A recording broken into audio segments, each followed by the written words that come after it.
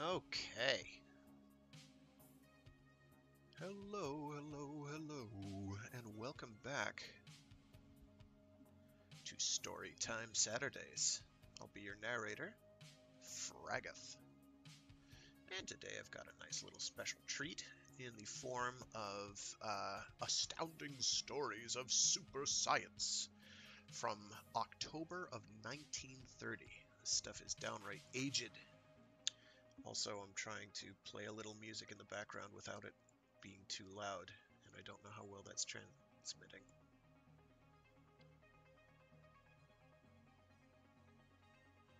I don't want it to be too loud. I want it to be just loud enough to be barely audible.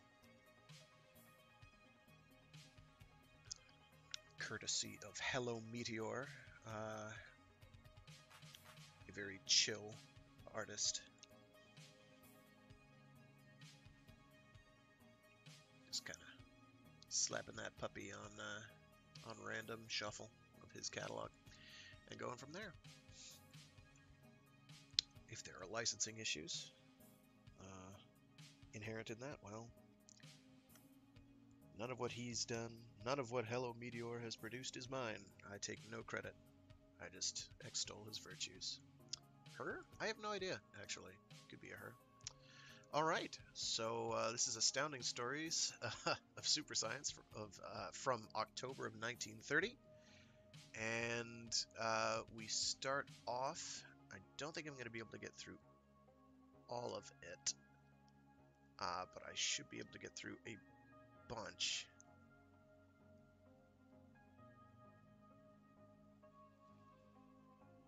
Should get through most of it, but not all. We'll see.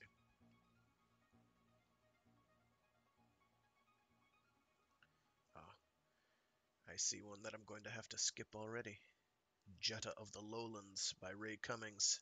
Into remote lowlands and in an invisible flyer go Grant and Jetta, prisoners of a scientific depth bandit, which is part 2 of a 3-part novel.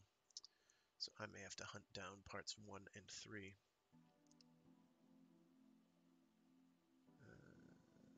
Other than that, I should be able to get through everything up until then, and that'll actually work out pretty nicely because I'm running late on a bunch of stuff I gotta do today.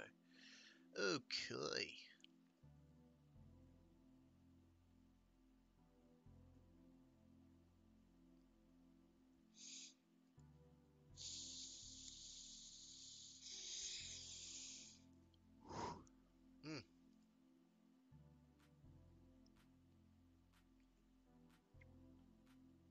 So we start off with Stolen Brains by Captain S.P. Meek.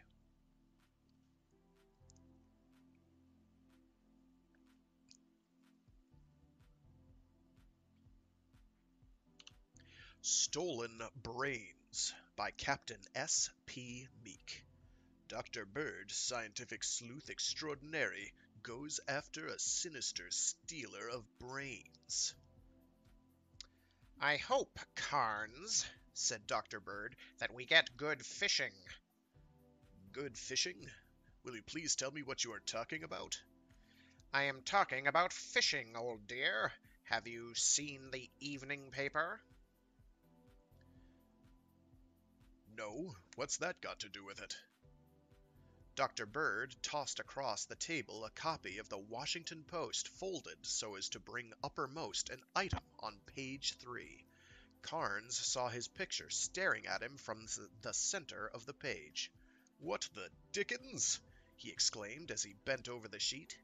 With growing astonishment, he read that Operative Carnes of the United States Secret Service had collapsed at his desk that afternoon and had been rushed to Walter Reed Hospital, where the trouble had been diagnosed as a nervous breakdown caused by overwork. There followed a guarded statement from Admiral Clay, the president's personal physician, who had been called into conference by the Army authorities. The admiral stated that the chief of the Washington district was in no immediate danger, but that a prolonged rest was necessary. The paper gave a glowing tribute to the detective's life and work, and stated that he had been given sick leave for an indefinite period, and that he was leaving at once for the fishing lodge of his friend, Dr. Bird of the Bureau of Standards at Squapan Lake, Maine. Dr. Bird, the article concluded, would accompany and care for his stricken friend. Carnes laid aside the paper with a gasp. "Do you know what all this means?" Carnes demanded. It means, Carnsey, old dear, that the fishing at Squapan Lake should be good right now, and that I feel the need of accurate information on the subject. I didn't want you to go alone, so I engineered this outrage on the government, and am taking you along for company. For the love of Mike, look sick from now on until we're clear of Washington. We leave tonight. I already have our tickets and reservations, and all you have to do is collect your tackle and pack your bags for a month or two in the woods, and meet me at the Pennsy station at 6 tonight. And yet there are some people who say there is no Santa Claus, mused Carnes.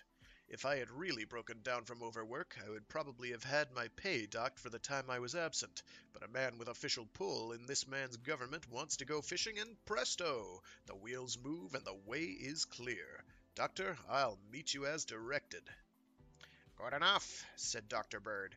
By the way, Carnes, he went on as the operative opened the door, bring your pistol. Carnes whirled about at the words. Are we going on a case? He asked. That remains to be seen, replied the doctor enigmatically.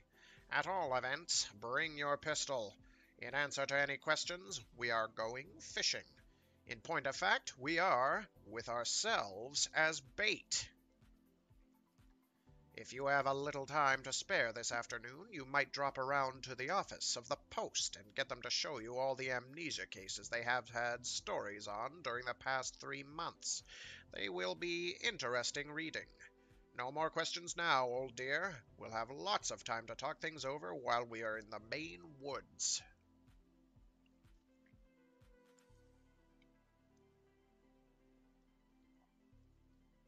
Late the next evening, they left the Bangor and Aroostook train at Masardis and found a Ford truck waiting for them. Over the rough trail, they were driven for 15 miles, winding up at a log cabin which the doctor announced was his. The truck deposited their belongings and jounced away, and Dr. Bird led the way to the cabin, which proved to be unlocked. He pushed open the door and entered, followed by Carnes. The operative glanced at the occupants of the cabin and started back in surprise. Seated at a table were 2 figures. The smaller of the 2 had his back to the entrance, but the larger one was facing them. He rose as they entered, and Carnes rubbed his eyes and reeled weakly against the wall. Before him stood a replica of Dr. Bird. There was the same 6'2" of bone and muscle, the same beetling brows, and the same craggy chin and high forehead surmounted by a shock of unruly black hair. In face and figure, the stranger was a replica of the famous scientist until he glanced at their hands. Dr. Bird's hands were long and slim with tapering fingers, the hands of a thinker and an artist, despite the acid stains which disfigured them but could not hide their beauty.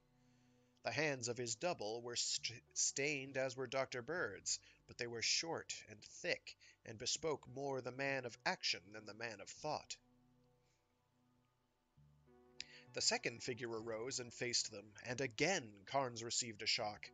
While the likeness was not so striking, there was no doubt that the second man would have readily passed for Carnes himself in a dim light or at a little distance.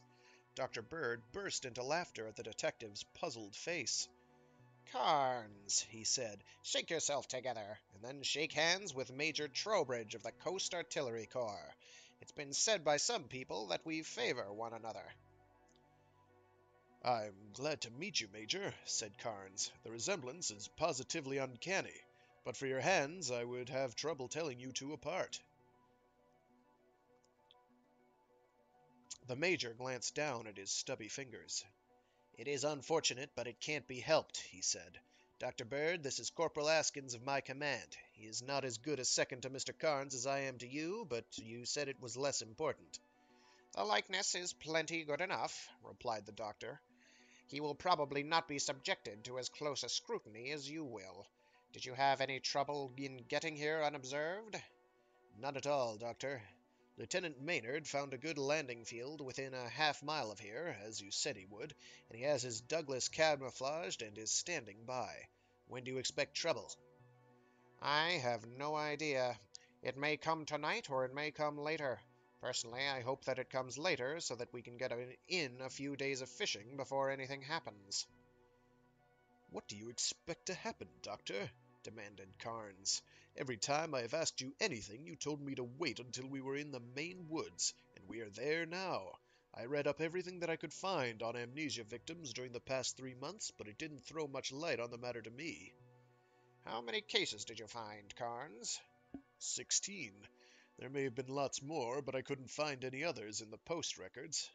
Of course, unless the victim were a local man or of some prominence, it wouldn't appear. "You got most of them at that. Did any points of similarity strike you as you read them?" None, except that all were prominent men, and all of them mental workers of high caliber. That didn't appear peculiar because it is the man of high mentality who is most apt to crack. "Undoubtedly. There were some points of similarity which you missed. Where did the attacks take place?" Why, one was at... Thunder, Doctor! I did miss something. Every case, as nearly as I can recall, happened at some summer camp or other resort where they were on vacation.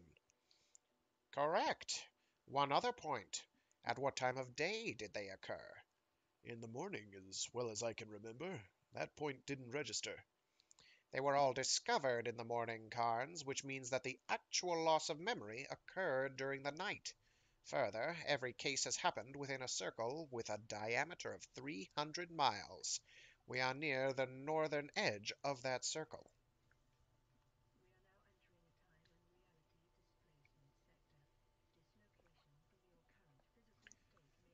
Carnes checked up on his memory rapidly. "You're right, Doctor!" he cried. "Do you think—" "Once in a while," replied Dr. Bird dryly, "I think enough to know the futility of guesses hazarded without complete data. We are now located within the limits of the amnesia belt, and we are here to find out what did happen, if anything, and not to make wild guesses about it. You have the tent set up for us, Major?" Yes, Doctor. About 30 yards from the cabin and hidden so well that you could pass it a dozen times a day without suspecting its existence. The gas masks and other equipment which you sent to Fort Banks are in it. "In that case, we had better dispense with your company as soon as we have eaten a bite, and retire to it. On second thought, we will eat in it. Carnes, we will go to our downy couches at once, and leave our substitutes in possession of the cabin. I trust, gentlemen, that things come out all right, and that you are in no danger." Major Trowbridge shrugged his heavy shoulders. "It is as the gods will," he said sententiously. "It is merely a matter of duty to me, you know, and thank God I have no family to mourn if anything does go wrong. Neither has Corporal Askins." "Well, good luck at any rate. Will you guide Carnes to the tent, and then return here, and I'll join him?"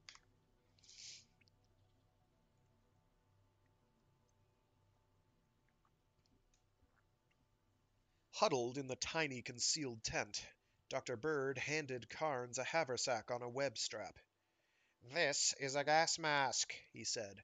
"Put it on your neck and keep it ready for instant use. I have one on, and one of us must wear a mask continually while we are here. We'll change off every hour. If the gas used is lethane, as I suspect, we should be able to detect it before it gets too concentrated. But some other gas might be used, and we must take no chances. Now, look here." With the aid of a flashlight, he showed Carnes a piece of apparatus which had been set up in the tent. It consisted of two telescopic barrels, one fitted with an eyepiece, and the other, which was at a wide angle to the first, with an objective glass. Between the two was a covered round disc from which projected a short tube fitted with a protecting lens. This tube was parallel to the telescopic barrel containing the objective lens. "This is a new thing which I have developed, and it is getting its first practical test tonight," he said. "It is a gas detector. It works on the principle of the spectroscope with modifications. From this projector goes out a beam of invisible light, and the reflections are gathered and thrown through a prism of the eyepiece. While a spectroscope requires that the substance which it examines be incandescent and throw out visible light rays in order to show the typical spectral lines, this device catches the invisible ultraviolet on a fluorescent screen and analyzes it spectroscopically.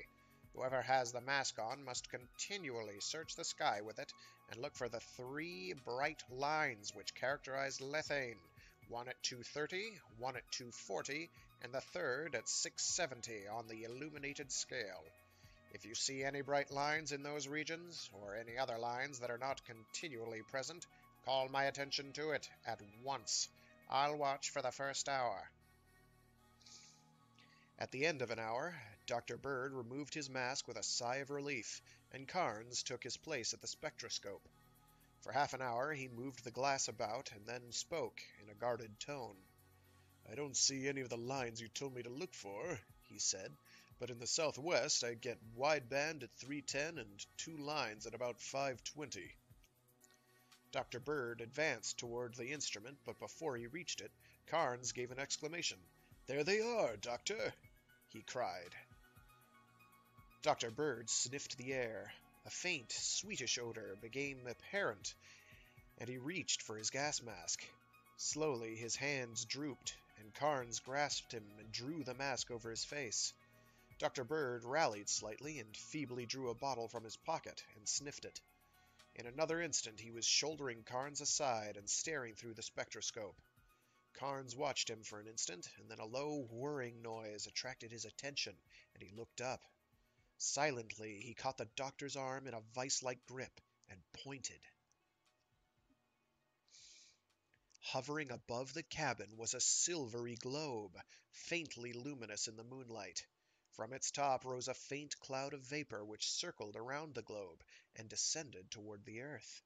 The globe hovered like a giant hummingbird above the cabin, and Carnes barely stifled an exclamation.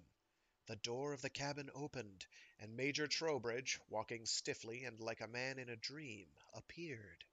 Slowly he advanced for 10 yards and stood motionless.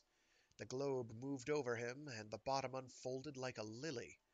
Two long arms shot silently down and grasped the motionless figure and drew him up into the heart of the globe. The petals refolded, and as silently as a dream, the globe shot upward and disappeared. "Gad, they lost no time," commented Dr. Bird. "Come on, Carnes, run for your life, or rather, for Trowbridge's life. No, you idiot, leave your gas mask on. I'll take the spectroscope. It'll be all we need."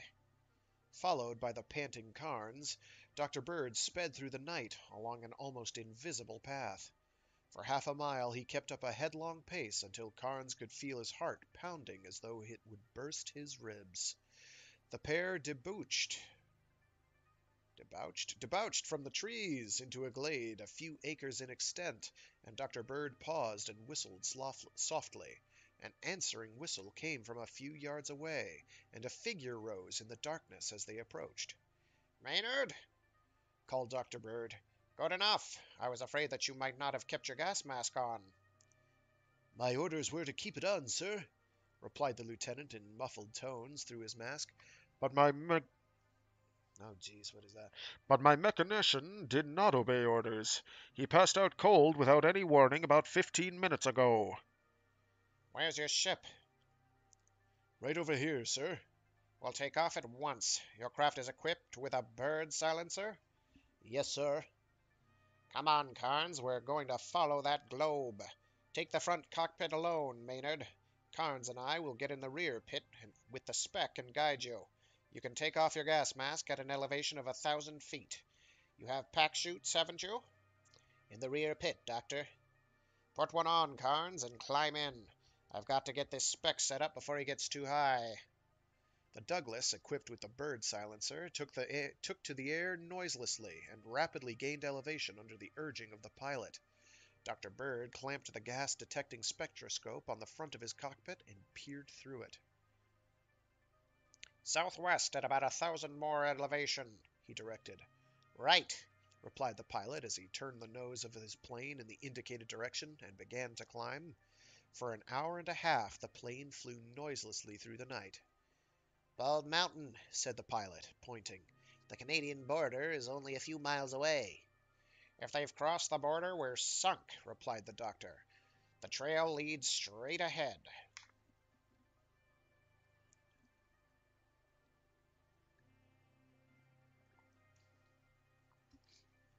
For a few minutes they continued their flight toward the Canadian border, and then Dr. Bird spoke. Swing south, he directed, and drop 1,000 feet and come back. The pilot executed the maneuver, and Dr. Bird peered over the edge of the plane and directed the spectroscope toward the ground. "Half a mile east," he said, "and drop another 1,000. Carnes, get ready to jump when I give the word."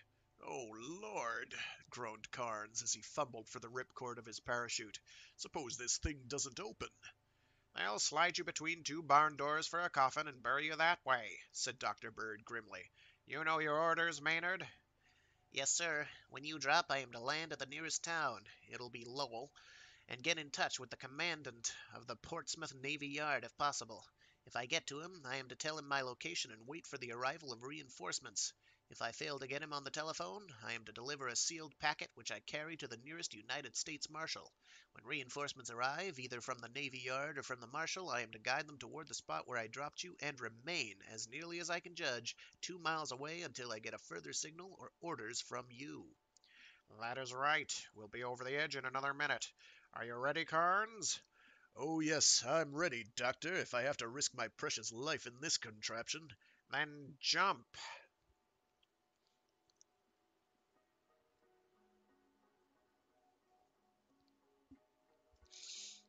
Side by side, Carnes and the doctor dropped toward the ground. The Douglas flew silently away into the night. Carnes found that the sensation of falling was not an unpleasant one as soon as he got accustomed to it. There was little sensation of motion, and it was not until a sharp whisper from Dr. Bird called it to his attention that he realized he was almost to the ground. He bent his legs, as he had been instructed, and landed without any great jar. As he rose, he saw that Dr. Bird was already on his feet, and was eagerly searching the ground with the spectroscope which he had brought with him in the jump. "Fold your parachute, Carnes. We'll stow them away under a rock where they can't be seen. We won't use them again." Carnes did so, and deposited the silk bundle beside the doctor's, and they covered them with rocks until they would be invisible from the air. "Follow me," said the doctor as he strode carefully forward, stopping now and then to take a sight with the spectroscope. Carnes followed him as he made his way up to a small hill which blocked the way. A hiss from Dr. Bird stopped him. Dr. Bird had dropped flat on the ground, and Carnes, on all fours, crawled forward to join him. He smothered an exclamation as he looked over the crest of the hill. Before him, sitting in a hollow in the ground, was the huge globe which had spirited away Major Trowbridge. "This is evidently their landing place," whispered Dr. Bird. "The next thing to find is their hiding place." He rose and started forward, but sank at once to the ground and dragged Carnes down with him. On the hill which formed the opposite side of the hollow, a line of light showed for an instant, as though a door had been opened. The light disappeared and then reappeared, and as they watched, it widened, and against an illuminated background, 4 men appeared, carrying a fifth. The door shut behind them, and they made their way slowly toward the waiting globe. They laid down their burden, and one of them turned a flashlight on the globe and opened a door in its side, through which they hoisted their burden. They all entered the globe, the door closed, and with a slight whirring sound it rose in the air and moved rapidly toward the northeast. "That's the place we're looking for," muttered Dr. Bird. "We'll go around this hollow and look for it. Be careful where you step. They must have ventilation somewhere if their laboratory is underground." Followed by the Secret Service operative, the doctor made his way along the edge of the hollow. They did not dare show a light, and it was slow work feeling their way forward, inch by inch. When they had reached a point above where the doctor thought the light had been, he paused. "There must be a ventilation shaft somewhere around here," he whispered, his mouth not an inch from Carnes's ear. "And we've got to find it. It would never do to try the door. If any one of them are still here, it is sure to be guarded. You go up the hill for 5 yards, and I'll go down. Quarter back and forth on a 200-yard front, and work carefully. Don't fall in, whatever you do. We'll return to this point every time we pass it and report. The operative nodded and walked a few yards up the hill and made his way slowly forward. He went 100 yards as nearly as he could judge, and then stepped 5 yards further up the hill and made his way back. As he passed the starting point, he approached, and Dr. Bird's figure rose up. "Any luck?" he whispered. Dr. Bird shook his head. "Well, try further," he said.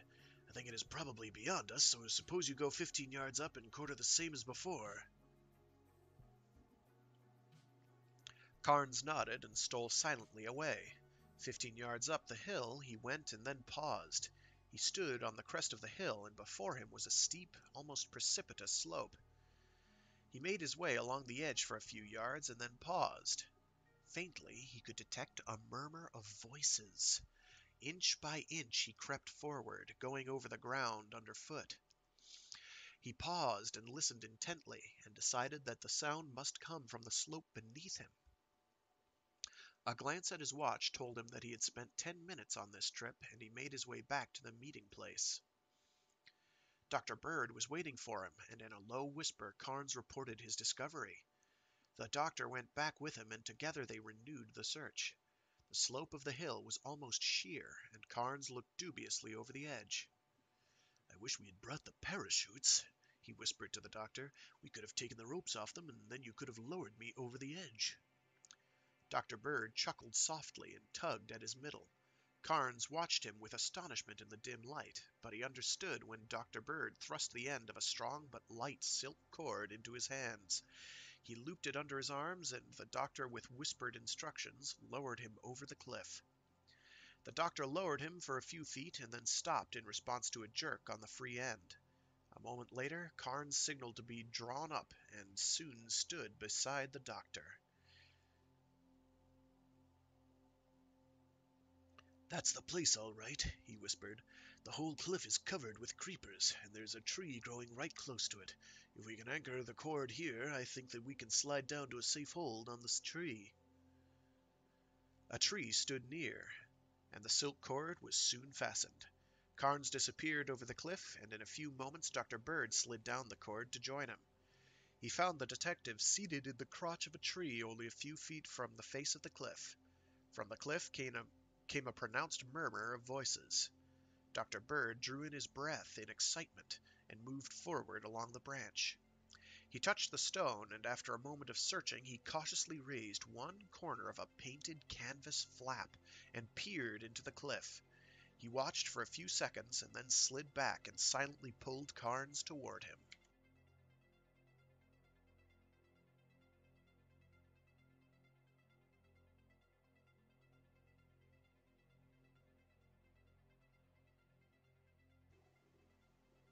Together the two men made their way toward the cliff, and Dr. Bird raised the corner of the flap, and they peered into the hill. Before them was a cave fitted up as a cross between a laboratory and a hospital. Almost directly opposite them, and at the left of a door in the farther wall, was a ray machine of some sort. It was a puzzle to Carnes, and even Dr. Bird, although he could grasp the principle at a glance, was at a loss to divine its use. From a set of coils attached to a generator was connected a tube of the Crookes type, with the rays from it gathered and thrown by a parabolic reflector onto the space where a man's head would rest when he was seated in a white metal chair with rubber-insulated feet, which stood beneath it. An operating table occupied the other side of the room, while a gas cylinder and other common hospital apparatus stood around ready for use. Seated at a table which occupied the center of the room were 3 men. The sound of their voices rose from an indistinct murmur to audibility as the flap was raised, and the watchers could readily understand their words.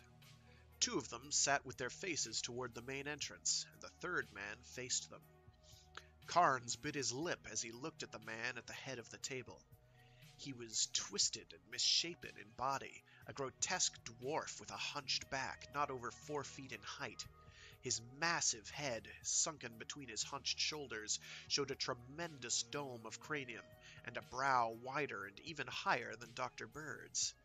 The rest of his face was lined and drawn as though by years of acute suffering. Sharp black eyes glared brightly from deep sunk caverns. The dwarf was entirely bald. Even the bushy eyebrows which would be expected from his face were missing.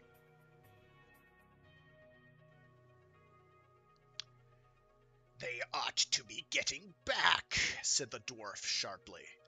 If they get back at all, said one of the two figures facing him. What do you mean? Growled the dwarf, his eyes glittering ominously. They'll return, all right. They know they'd better.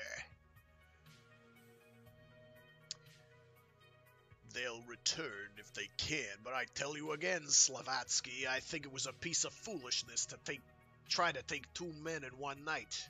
We got Bird all right, but it is getting late for a second one, and they had to take Bird over 100 miles and then go nearly 300 more for Williams.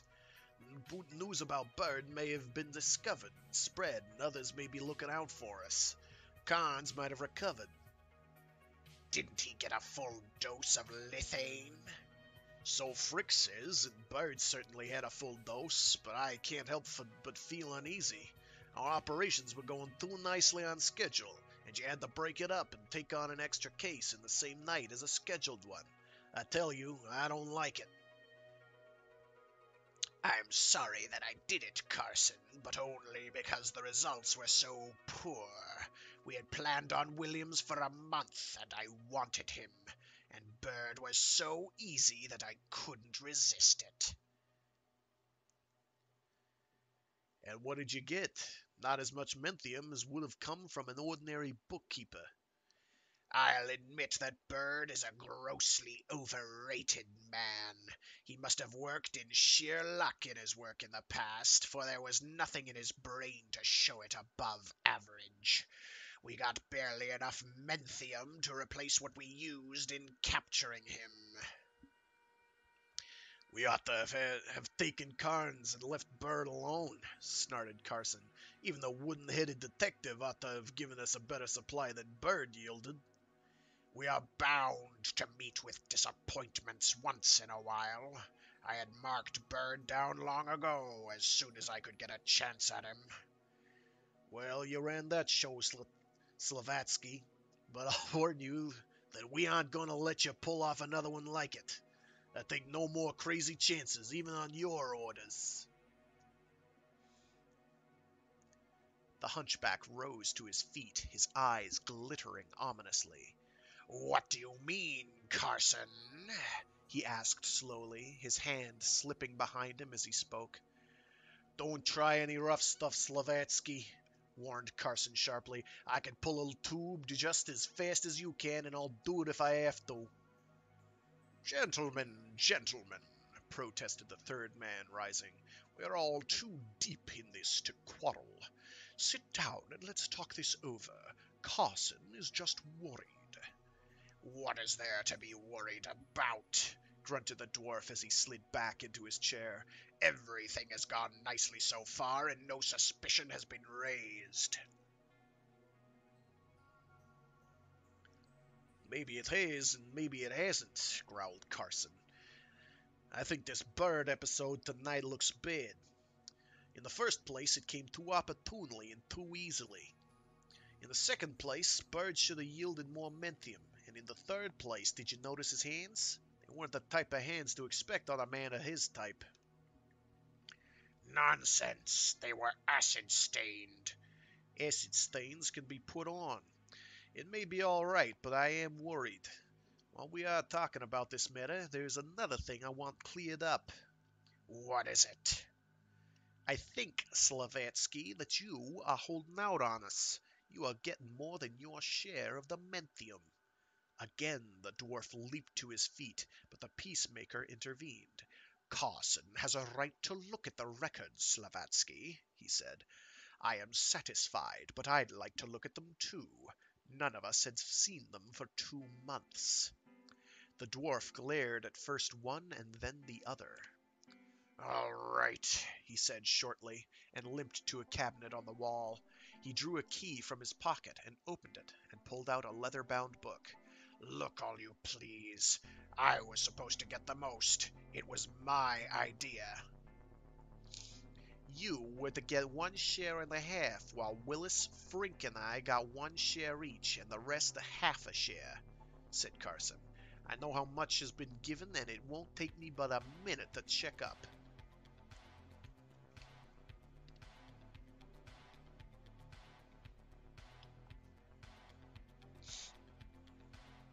He bent over the book, but Willis interrupted. Better put it away, Carson. Here come the rest, and we don't want them to know we suspect anything. He pointed toward a disc on the wall which had begun to glow. Slavatsky looked at it and grasped the book from Carson and replaced it in the cabinet. He moved over and started the generator. Ooh, that's loud. Started the generator, and the tube began to glow with a violet light. A noise came from outside, and the door opened. 4 men entered, carrying a fifth, whom they propped up in the chair under the glowing tube. Did everything go all right? Asked the dwarf eagerly. Smooth as silk, replied one of the 4. I hope we get some results this time. The dwarf bent over the ray apparatus and made some adjustments, and the head of the unconscious man was bathed with a violet glow. For 3 minutes the flood of light poured on his head, and then the dwarf shut off the light, and Carson and Willis lifted the figure and laid it on the operating table. The dwarf bent over the man and inserted the needle of a hypodermic syringe into the back of the neck at the base of the brain. The needle was an extremely long one, and Dr. Bird gasped as he saw 4 inches of shining steel buried in the brain of the unconscious man.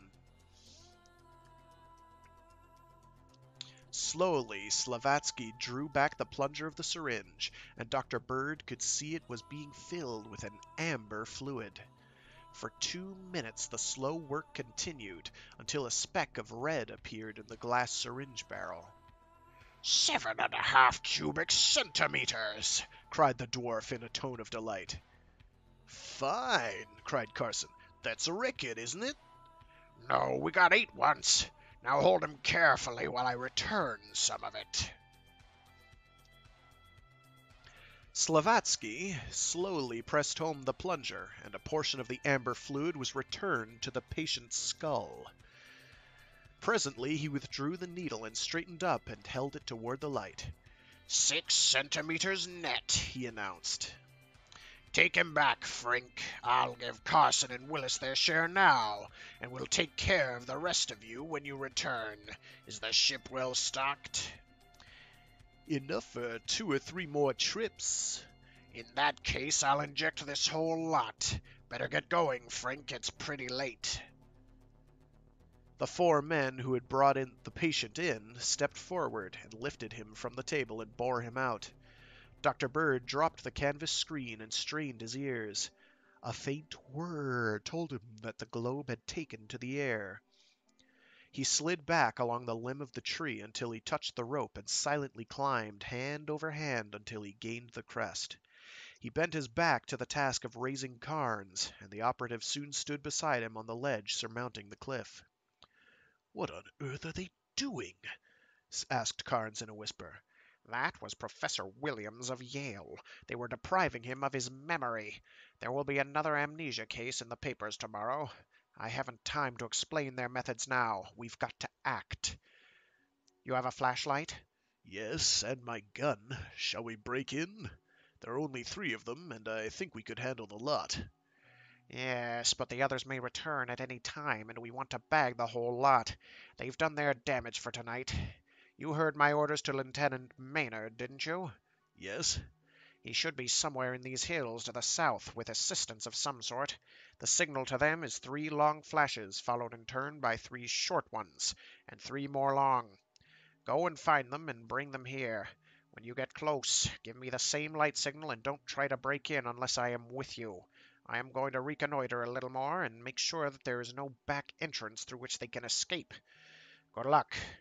Carnes, hurry all you can. There is no time to be lost.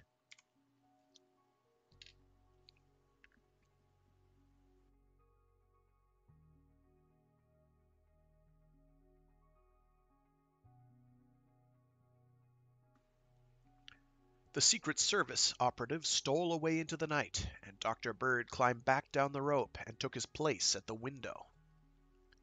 Willis lay on the operating table unconscious, while Slavatsky and Carson studied the now partially emptied syringe. "You gave him his full share, all right," Carson was saying. "I guess you are playing square with us. I'll take mine now." He lay down on the operating table, and the dwarf fitted an anesthesia cone over his face and opened the valve of the gas cylinder. In a moment he closed it and rolled the unconscious man on his face and deftly inserted the long needle. Instead of injecting a portion of the contents of the syringe as Dr. Bird had expected to do, he drew back on the plunger for a minute and then took out the needle and held the syringe to the light. Well, Mr. Carson, He said with a malignant glance at the unconscious figure, that recovers the dose you got a couple of weeks ago while Willis watched me. I don't think you really need any menthium. Your brain is too active to suit me as it is. He gave an evil chuckle and walked to the far side of the cave and opened a secret panel. He drew from the recess a flask and carefully emptied a portion of the contents of the syringe into it. He replaced the flask and closed the panel, and with another chuckle he limped over to a chair and threw himself down in it. For an hour he sat motionless, and Dr. Bird carefully worked his way back along the branch and climbed the rope and started for the hollow. A faint whirring noise attracted his attention, and he could see the faintly luminous globe in the distance, rapidly approaching. It came to a stop at the spot where it had previously landed, and 4 men got out.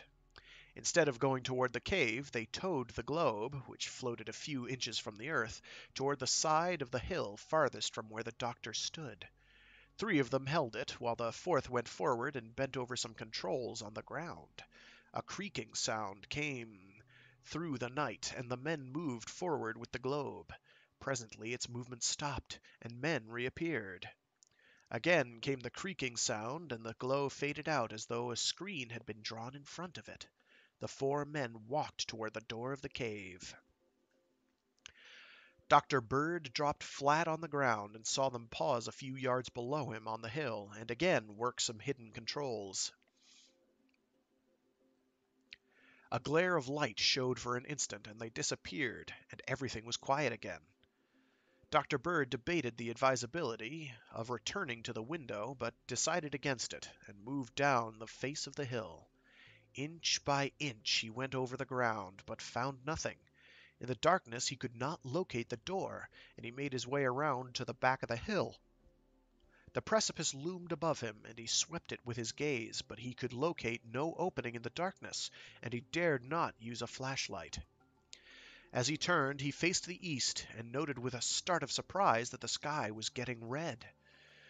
He glanced at his watch and found that Carnes had been gone for nearly 3 hours. Great Scott! He exclaimed in surprise. Time has gone faster than I realized. He ought to be back any time now.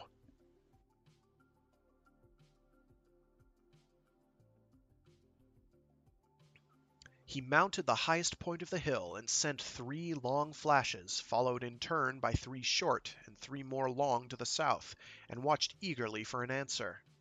He waited 5 minutes and repeated the signal, but no answering flashes came from the empty hills.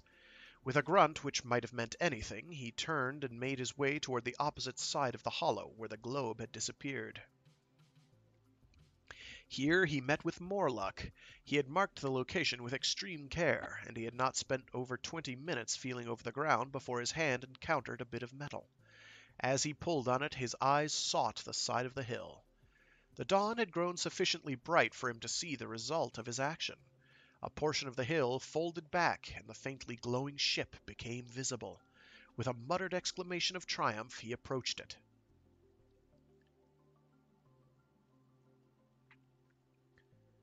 The globe was about 9 feet in diameter and was without visible doors or windows. Around and around it the doctor went, searching for an entrance. The ship now rested solidly on the ground. He failed to find what he sought, and his sensitive hands began to go over it, searching for an irregularity. He had covered nearly half of it before his finger found a hidden button and pressed it. Silently, a door in the side of the craft opened, and he advanced to enter. "Keep 'em up," said a sharp voice behind him. Dr. Bird froze into instant immobility, and the voice spoke again. "Turn around." Dr. Bird turned and looked full into the eye of a revolver held by the man the dwarf had addressed as Frink. Behind Frink stood the dwarf and 3 other men. As his eye fell on Dr. Bird, Frink turned momentarily pale and staggered back, the revolver wavering as he did so. Dr. Bird made a lightning-like grab for his own weapon, but before he could draw it, Frink had recovered, and the revolver was again steady. "Dr. Bird!" gasped Slavatsky. "Impossible!" "Get his gun, Harris," said Frink. One of the men stepped forward and dexterously removed the doctor's automatic and frisked him expertly to ensure himself that he had no other weapon concealed.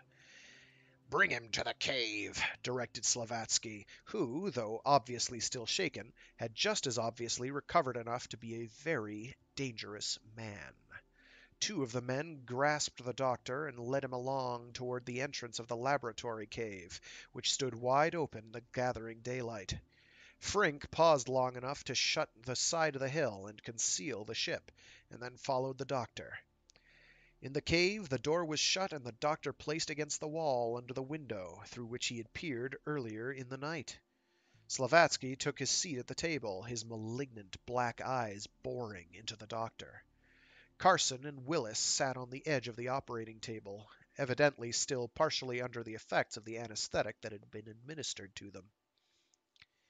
"How did you get back here?" demanded Slavatsky. "Find out," snapped Dr. Bird. The dwarf rose threateningly. "Speak respectfully to me. I am the master of the world," he roared in an angry voice. "Answer my questions when I speak, or means will be found to make you answer. How did you get back here?" Dr. Bird maintained a stubborn silence, his fierce eyes answering the dwarf's, look for look, and his prominent chin jutting out a little more squarely. Carson suddenly broke the silence. "That's not the bird we had here earlier," he cried as he staggered to his feet.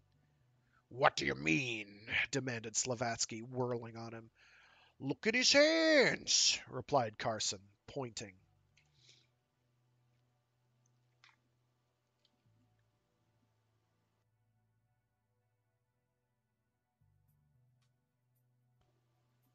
Slavatsky looked at Dr. Bird's long, mobile fingers, and an evil leer came over his countenance. "So, Dr. Bird," he said slowly, "you thought to match wits with Ivan Slavatsky, the greatest mind of all the ages. For a time you fooled me when your double was operated on here, but not for long. I presume you thought that we had no way of detecting the substitution? You have discovered differently. Where is your friend, Mr. Carnes?"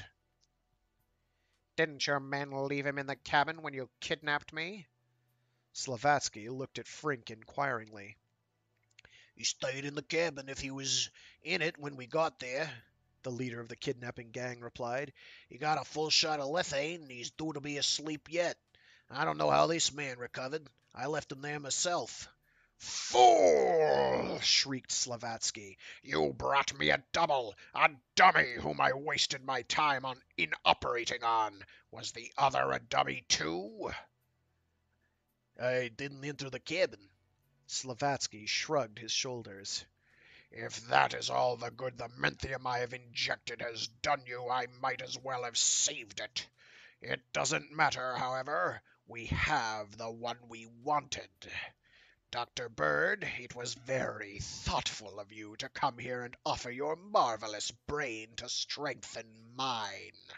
I have no doubt that you will yield even more menthium than Professor Williams did this evening, especially as I will extract your entire supply and reduce you to permanent idiocy.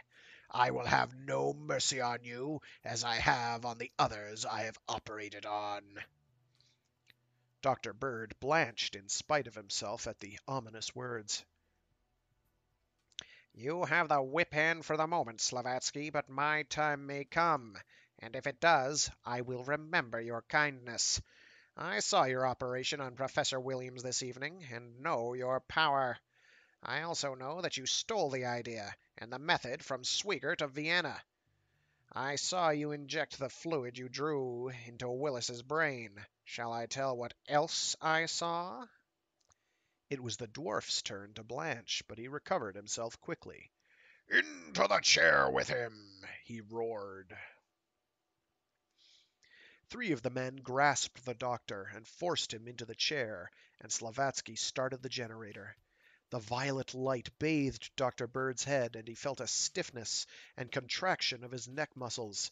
And as he tried to shout out his knowledge of Slavatsky's treachery, he found that his vocal cords were paralyzed. Through a gathering haze he could see Carson approaching with an anesthesia cone, and the sweet smell of lethane assailed his nostrils. He fought with all his force, but strong hands held him, and he felt himself slipping, and then falling into an immense void. His head slumped forward on his chest, and Slavatsky shut off the generator. On the table, he said briefly. 4 men picked up the Herculean frame of the unconscious doctor and hoisted him up on the table. Carson seized his head and bent it forward, and the dwarf took from a case a syringe with a 5-inch needle. He touched the point of it to the base of the doctor's brain. Slavatsky, look! cried Frink. With an exclamation of impatience, the dwarf turned and stared at a disc set on the wall of the cave. It was glowing brightly. With an oath, he dropped the syringe and snapped a switch, plunging the cave into darkness. A tiny panel in the door opened to his touch, and he stared out into the light. Soldiers, he gasped. Quick, the back way! As he spoke, there came a sound as of a heavy body falling at the back of the cave. Slavatsky turned the switch and flooded the cave with light. At the back of the cave stood Operative Carnes, an automatic pistol in his hand. Open the main door, Carnes snapped. Slavatsky made a move toward the light, and Carnes' gun roared deafeningly in the confined space. The heavy bullet smashed into the wall an inch from the dwarf's hand, and he started back. Open the main door, ordered Carnes again. The men stared at one another for a moment, and the dwarf's eyes fell. Open the door, Frink, he said. Frink moved over to a lever. He glanced at Slavatsky, and a momentary gleam of intelligence passed between them.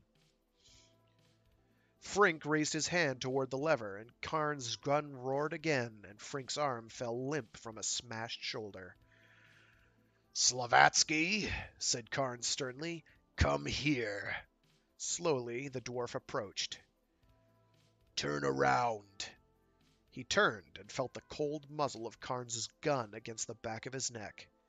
Now tell one of your men to open the door, said the detective.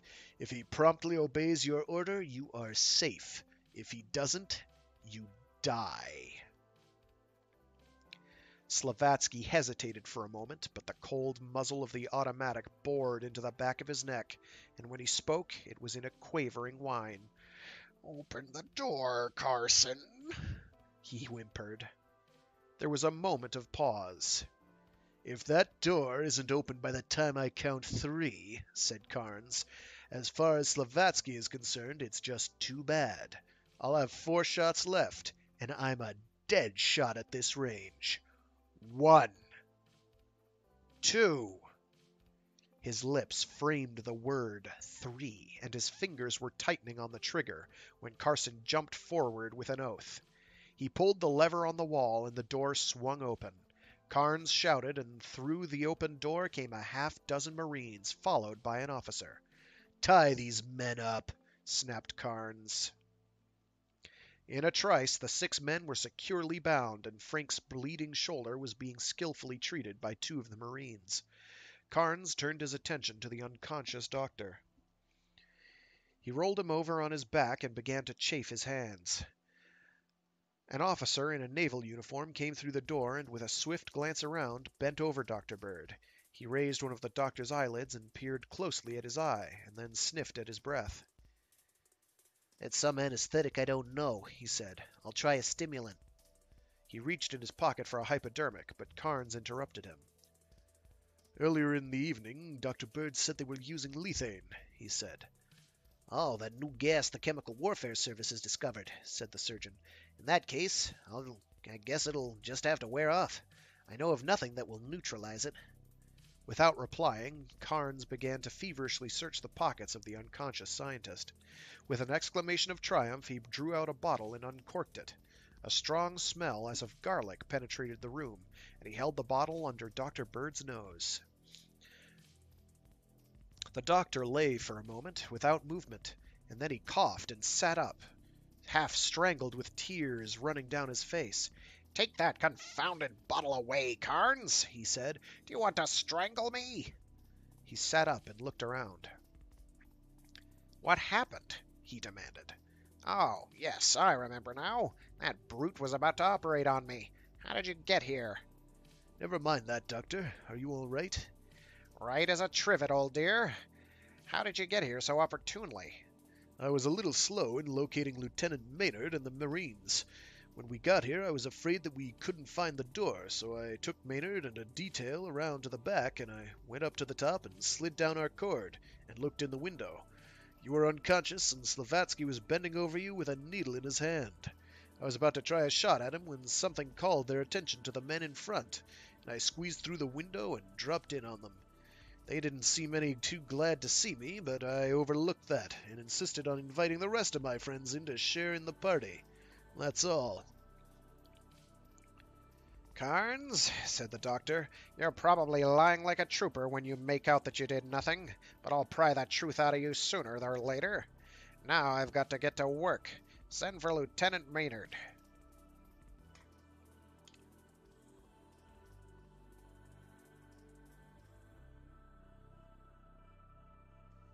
One of the Marines went out to get the flyer, and Dr. Bird stepped to the cabinet from which Slavatsky had taken his record book earlier in the evening, and took out the leather-bound volume. He opened it, and had started to read when Lieutenant Maynard entered the cave. "Hello, Maynard," said the doctor, looking up. "Are the rest of the party on their way?" "They'll be here in less than 2 hours, Doctor." "Good enough. Have someone sent to guide them here. In the meanwhile, I'm going to study these records. Keep the prisoners quiet. If they make a noise, gag them. I want to concentrate." For an hour and a half, silence reigned in the cave. A stir was heard outside, and Admiral Clay, the President's personal physician, entered, leading a stout, gray-haired man. Dr. Bird whistled when he saw them and leaped to his feet as another figure followed the Admiral. "The President!" gasped Carnes as the officers came to a salute and the Marines presented arms. The President nodded to his ex-guard, acknowledged the salute of the rest, and turned to Dr. Bird. "Have you met with success, Doctor?" he asked. "I have, Mr. President. Or rather, I hope that I have.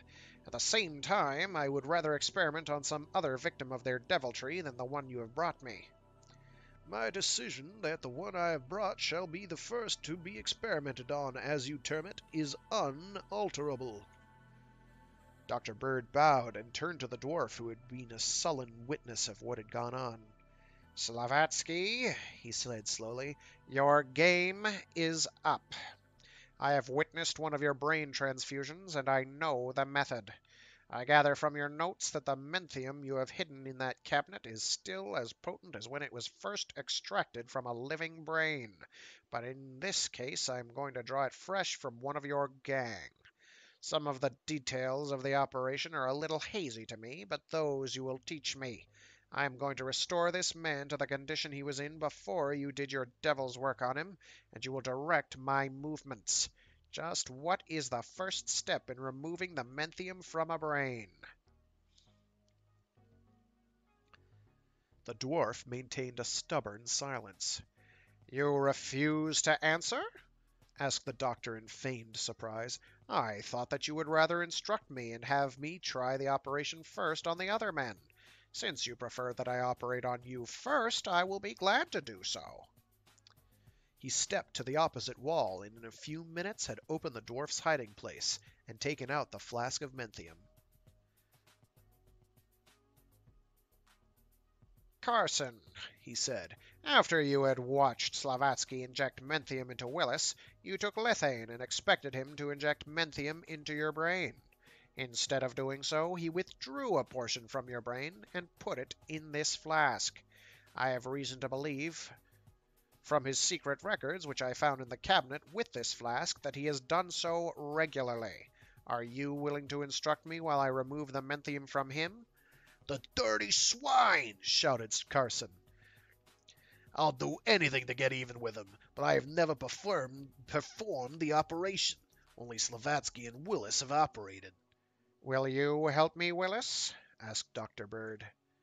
"I'll be glad to, Doctor. I'm sick of this business anyway. At first, Slavatsky just planned to give us abnormally keen brains. But lately he has been talking of setting himself up as Emperor of the world, and I am sick of it. I think I would have broken with him and told all I know soon anyway." Throw him in that chair, said Dr. Bird.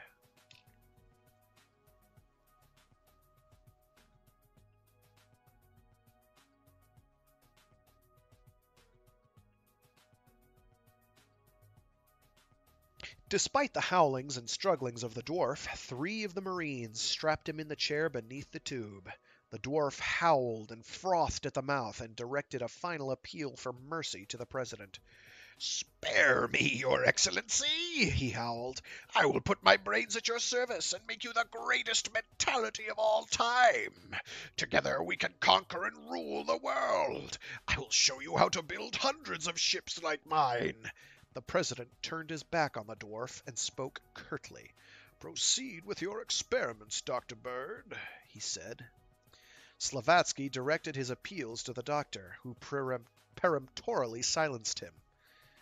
I told you a few hours ago, Slavatsky, that the time might come when I would remember your threats against me.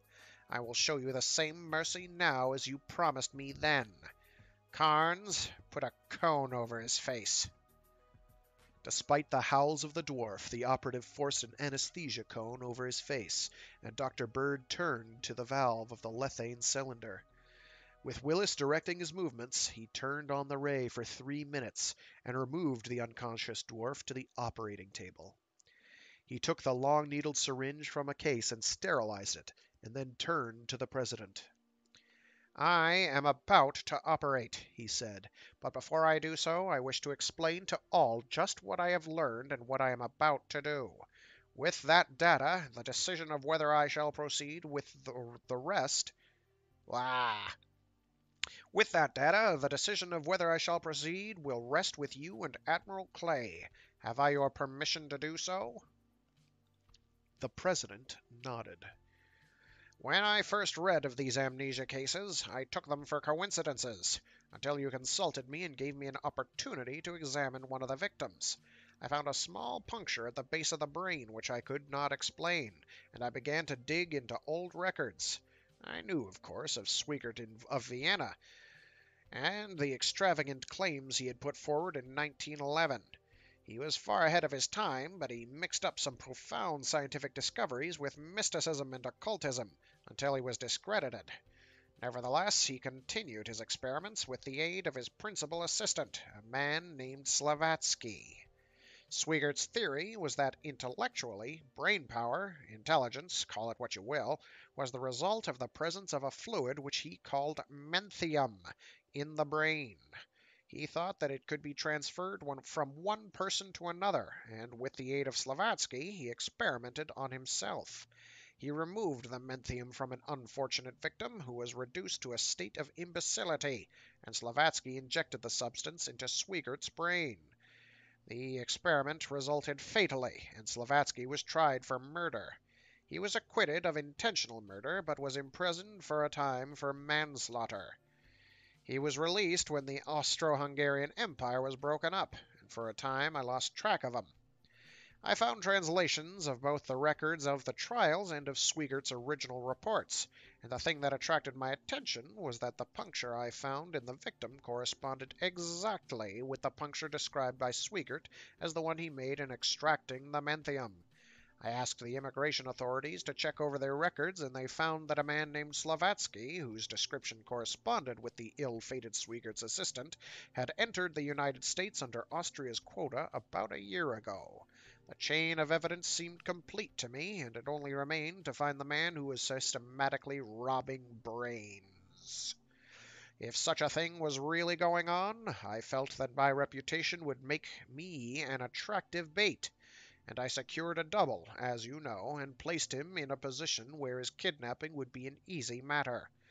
I was sure that the victims were being taken away by air, and that the lethane was being used to reduce the neighborhood to a state of profound somnolence. So I hid myself near my double with a gas detector which would find even minute traces of lethane in the air. My fish rose to the lure and came after the bait last night.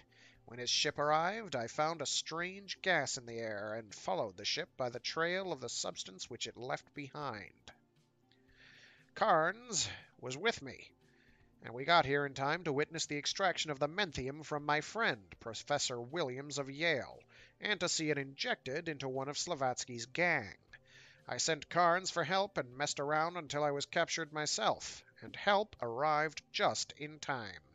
That's about all there is to tell. I am now about to reverse the process and try to remove the stolen brains from the criminals and restore them to their rightful owners. I have never operated, and the result may be fatal. Shall I proceed? The President and Admiral Clay consulted for a moment in undertones. "Go on with your experiments, Dr. Bird," said the President, "and we will hold you blameless for a failure. You have worked so many miracles in the past that we have every confidence in you." Dr. Bird bowed acknowledgment to the compliment and bent over the unconscious dwarf. With Willis directing every move, he inserted the needle and drew back slowly on the plunger. 23½ cubic centimeters of amber fluid flowed into the syringe before a speck of blood appeared. "Enough!" cried Willis. Dr. Bird withdrew the syringe and motioned to Admiral Clay. The man the Admiral had brought in was placed in the chair and the lethane administered. He was laid on the table, and, with a silent prayer, Dr. Bird inserted the needle and pressed the plunger. When 5¼ centimeters had flowed into the man's brains, he withdrew the needle and held the bottle which Carnes had used to revive him under the man's nose. The patient coughed a moment and sat up. "Where am I?" he demanded. His gaze roved the cave and fell on the President. "Hello, Robert," he exclaimed. "What has happened?" With a cry of joy, the President sprang forward and wrung the hand of the man. "Are you all right, William?" he asked anxiously. "Do you feel perfectly normal?" "Of course I do. My neck feels a little stiff. What are you talking about? Why shouldn't I feel normal? How did I get here?" "Take him outside, Admiral, and explain to him," said the President. Admiral Clay led the puzzled man outside, and the President turned to Dr. Bird. "Doctor," he said, "I need not tell you that I again add my personal gratitude to the gratitude of a nation which would be yours could the miracles you work be told off. If there is ever any way that can serve you, either personally or officially, do not hesitate to ask. The other victims will be brought here today. Will you be able to restore them?" I will, Mr. President. From Slavatsky's records, I find that I will have enough if I reduce all of his men to a state of imbecility except Willis.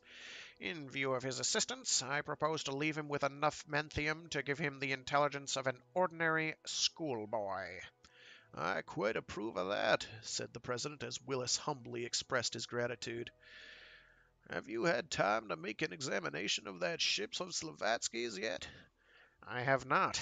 As soon as the work of restoration is completed, I will go over it, and when I master the principles, I will be glad to take them up with the Army-Navy General Board. Thank you, Doctor, said the president. He shook hands heartily and left the cave. Carnes turned and looked at the doctor. Will you answer a question, Doctor? He asked. Ever since this case started, I have been wondering at your extraordinary powers. You have ordered the Army, the Navy, the Department of Justice, and everyone else around as though you were an absolute monarch. I know the President was behind you, but what puzzles me is how he came to be so vitally interested in the case.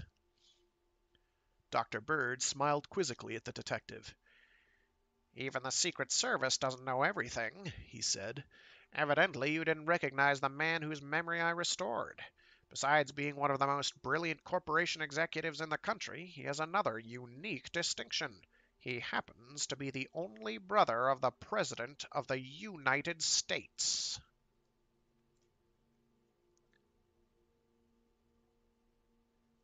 And that was Stolen Brains by Captain S. P. Meek.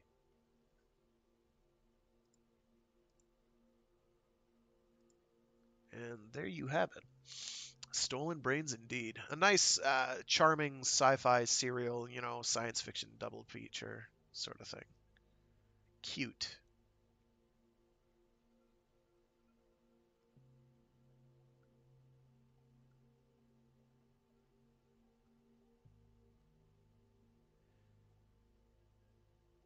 All right. And with that, I do actually have to call it an early day. I know normally these go for about 2 hours, but today I've got to cut it short. Got stuff to do. It has been a pleasure. Hopefully you enjoyed. I sure did. As always, I do these streams every Saturday. They should all be up on my YouTube. If that's where you're listening, just poke around in the files I have there, or the videos I have there. I also do a stream on Monday and Wednesday, Mecha Mondays, where I do something giant robot or mecha adjacent. And Warframe Wednesdays, where I do Warframe related activities every Wednesday. All right, thanks for tuning in. Same time each of those days, every week, like clockwork. All right, thanks for tuning in and have a great day.